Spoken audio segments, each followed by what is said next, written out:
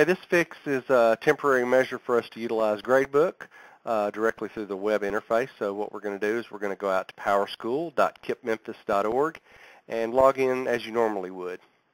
Once you are into the Power Teacher program, you can go over to the Gradebook menu item on the left, and there's a little blue icon to the right that says Instantly Launch Gradebook. You want to click on that. It's going to download a file, so if you'll go over here to your Downloads button in the top right-hand corner of the bar there, you'll see a file called launchgradebook.jnlp, and you'll want to open that.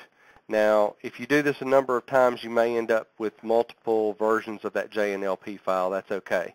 Simply double-click on that file and open it. That will then launch PowerTeacher 2.7 Gradebook, and you can go in and enter grades as you normally would.